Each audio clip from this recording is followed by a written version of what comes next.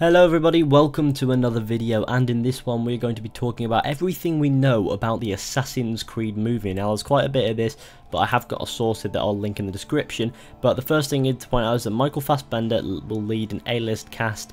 Michael Fassbender numbers himself among some of the most in-demand working actors in Hollywood, so it makes sense that he would be tagged as the lead for Assassin's Creed. Fassbender will be joined by a fellow A-listers Jeremy Irons, Marion Cotillard and Brendan Gleeson, rounding out a stellar cast for the adaptation. Now if you want to read more, the link to this thing will be in the description. The second point is that Justin Kurzel will be directing. Director Justin Kurzel is no stranger to working with Michael Fassbender, having teamed up together on December's Macbeth.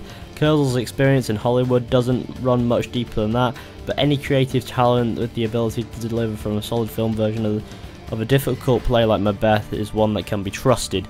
So if you want to read more about that, like I said, link in the description. Now 3, Bill Collage and Adam Cooper penned the screenplay, so I honestly don't know what that means, but okay, that's some information. They're likely to be writers whose names you recognise, but they're the ones who did the screenplay. The movie will be set primarily in the 15th century Spain, so sort of around that Armada times, so just around probably mid 15th century, which is just before Ezio. So that's pretty interesting if you ask me. So it says early details tell us Assassin's Creed will break from the original iteration of the video game set in 15th century Spain rather than the period set in the Crusades. It is not a huge jump as told, though, as at the end it'll still make for an intriguing backdrop for the battle between the Templars and Assassins. With Unity, no. There draws some form of blah blah blah, you can read that if you want. 5, it will include the Animus setting part of the movie in the modern age. So apparently it's going to be 50-50 split between modern and Animus. I'm not sure how true that will be, but Fassbender's in both modern day and in history bit, so he's playing both Aguilar and Callum Lynch. I suppose that's just a glitch in the Animus as to why they look the same, or maybe it's just representation and Aguilar actually does look a little bit different, or would look a little bit different, but they use Fassbender's body because, you know, that way they can symbolise it's the same character and give the character who's meant to be the lead role. So, you know, for uninitiated, Assassin's Creed isn't simply a story of ancient order of assassins scattered throughout major historical events. Essentially, the main plot of the game is within the game, as a direct descendant of one of the assassins is hooked up to a machine in the modern age called the Animus, allowing him to live through his past in the time period he existed in previous, like, what? This site is weird. It's cheat sheet, whatever that means. This could be our first truly great video game, it says here, which I'm not gonna, you know, go into that because that's more speculation than anything. So 7 says here, but I'm gonna say it's 6 because, you know, the one before was more speculation than anything, that a cryptic voicemail message surfaced, and you can listen to a mysterious voicemail message left behind by Michael Fassbender's Callum Lynch, stating that the creed of the Brotherhood to Alan Rickon, the shady CEO of Abstergo Industries in the video game. Abstergo is the corporation founded by the sworn enemy of the Assassins, the Templars, making it that much more interesting to already see, or rather hear, than butting heads already. So basically there's going to be a little bit of that stuff going on. So, don't know. Yeah, this is going over all the stuff that I've already gone over, but I wanted to make this video to sort of point out all the other things. Just wanted to put that in there right in the middle because there's no reason.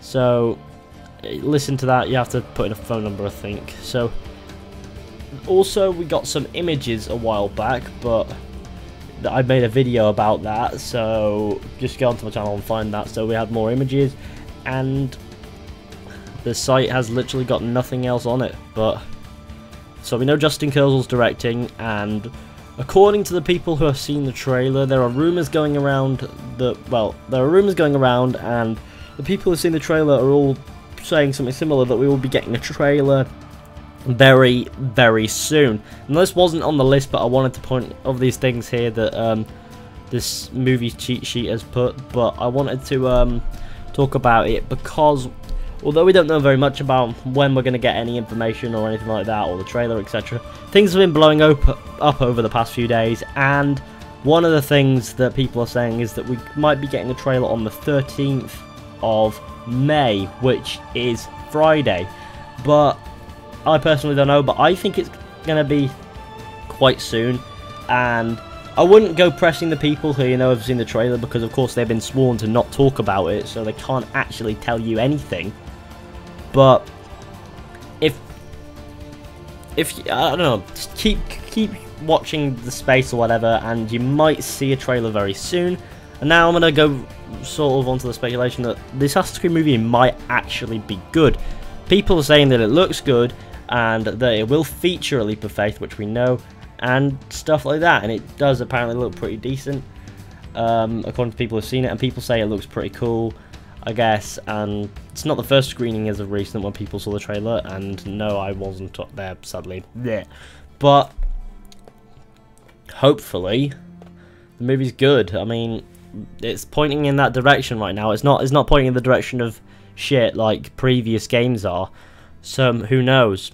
Beyond what I've been speaking here, we know some story details as well. So it will start off with building up in Michael Fassbender's like modern day character Callum Lynch's life, up until the point where he's institutionalized and then executed for whatever he's done, probably murder, because that's the only crime that you can actually be executed for in the United States. But they could make something up, who knows, but unlikely. However, then what happens is he's not killed by the lethal injection or whatever they actually inject to him, but he wakes up in Abstergo, and Callum Lynch is dead on paper, so nobody's looking for him.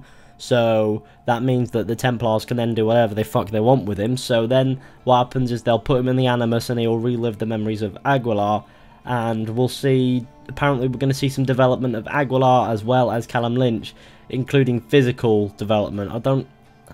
I'm not sure where that came from, but I do believe I saw that somewhere. But if I'm wrong, please do say so. However, that's basically all we know on the Assassin's Creed movie, just crammed into one video. It's not a small video, I know, because although we do know quite a bit, we really don't know very much at the same time. So it's quite strange. We feel like we know a lot, but we actually don't when we look back on it. So hopefully when the trailer comes out, it will surprise us. But who knows? I could have put the entire cast list in here, but I feel as if that although we do know that isn't quite relevant to the video per se, as we know the main lead characters, some of the main characters. We don't need to know the names of everyone working on it, because they're going to credit them eventually, and hopefully they're going to do a good job. Now, I believe that this movie could actually be good, so comment what you think about it. Will it be good? Will it be bad? And be sure to hit me up with any information you stumble across on the Assassin's Creed movie or the Assassin's Creed game that might be coming out in 2017, and be sure to subscribe for all the latest updates on stuff, and subscribe for just top-notch banter as well. That'll be really cool, and I'll see you all in the next one, guys. So thanks for watching, guys. See ya.